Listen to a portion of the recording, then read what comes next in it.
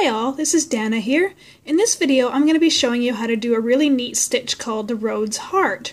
So this is a really beautiful textured stitch. You can do it in the shape of a heart, or you can do it in the shape of a square or a rectangle. The technique is the same. Here's a finished example here. This is my newest freebie pattern. Sorry, I'm just going to focus so you can see that, and there's the Rhodes Heart there. So if you want access to this pattern, just click the little link that's going to pop up on the side of the screen right now, and you'll get access to all the free patterns at Peacock and Fig. So that's the Rhodes Heart. So you can see it's got a beautiful texture to it. It's like three-dimensional. So in this demonstration, I'm going to be showing it to you on Aida.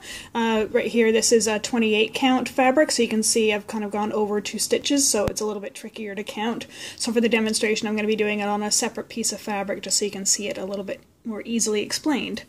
So with the video, with the pattern itself, it's going to come with this this instruction sheet as well. So that actually does come with the pattern, so you can just download the pattern and basically follow the instructions on this sheet here. So as you can see here, you're going to start one off to the center. The reason is that this last stitch here, the vertical one, that's always going to be last. So you always start one off to the left. So you can see you're going to start here in the corner, and you're going to go up 1, 2, 3, 4, 5, 6, 7 stitches and over 2. So you're going to go from number 1 to number 2. So you're going to go up 7 over 2. And you can see here I've already started here. So I'm just going to focus this a little bit better. Sorry if it keeps going in and out of focus, it's tricky to keep it focused. So up 1, 2, 3, 4, 5, 6, 7, and across 2, 1, 2, and then down there. So that's your beginning stitch. And of course it gets caught. There you go. So in this pattern here, I'm actually using a full strand of the red. You can use as many strands as you like, but I find the full strand does give it a nice full look, as you can see. And for the back stitch here, I've actually used 2 strands to give it a sort of a darker look. Alright, so there's that one there. So that's this one here, number 1 to number 2. Next stitch is number 3, and you're going to go diagonally up 1 from number 1, and you're going to go next to number 2. So the trick is with this, if you're doing it for the first time, just follow the instructions and go really slowly, and that way you're not going to make any mistakes. Alright, and then over 1 here. Alright, so that's your second strand. Alright, so the next one again, go up diagonally, so that was 3 to 4, go up diagonally 1 to 5, and again 1 over. So this one's up diagonally 1 here. Just going to focus so you can see. And then 1 over next to that one. Alright, so the next one here, again, you're going to go up diagonally 1 here. Sorry, focus.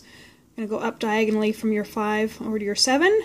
But in this one, you're not going to go next to the 6, you're going to go diagonally down 1. So that's the trick with this, like just see like where you're going up diagonally, how many straight up you're going, how many over you're going, and then you'll be able to follow the shape. Alright, so this one's up 1 diagonally here, and it's down diagonally from your last stitch on the other side. So up 1 diagonally here. Sorry, focusing. And then down 1 diagonally here. Alright, and then you can see here your next 3 stitches are all straight up from each other, and same with these, they're all straight down from each other. So I'm just going to do those ones here. Again, if you have any questions, there's going to be a blog post linked in the video as well, and it will have a link to this free pattern as well. Okay. So this is a third of the 4th that are going straight up and straight down. And 4th of the 4th. So there's quite a few different ways you can do this, but this is the general concept of a Rhodes stitch. You just go, you're rotating around the center basically. So this stitch was actually created by Mary Rhodes. She was I believe she was British. She was a needlepoint designer and instructor in the 60s through the 80s, and so this is her invention. She was very much into textural stitches.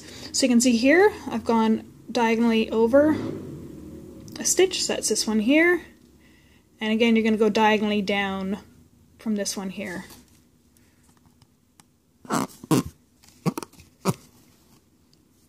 And again you're going to go across 3 here and diagonally down. So that's your first one across. That's the second one. Sorry if I keep moving it out of the way, I'm trying not to bump the camera. Alright, I'm just going to rethread my needle.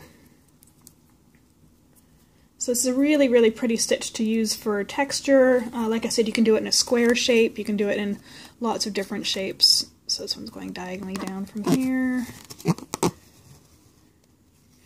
And one more across here.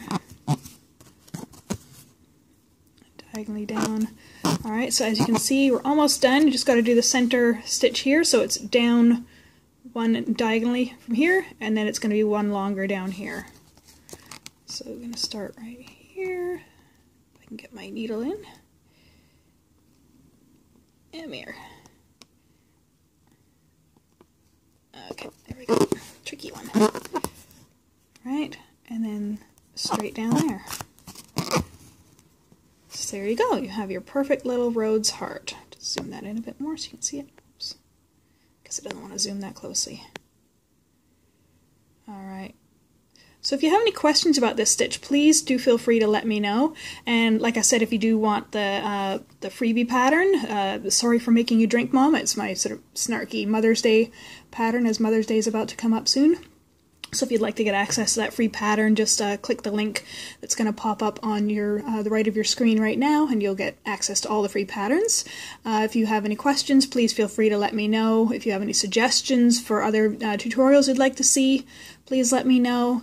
And if you like these videos, please subscribe below, and you can also click the little bell icon next to the subscribe button, and that will actually give you notifications of every time I upload a new video.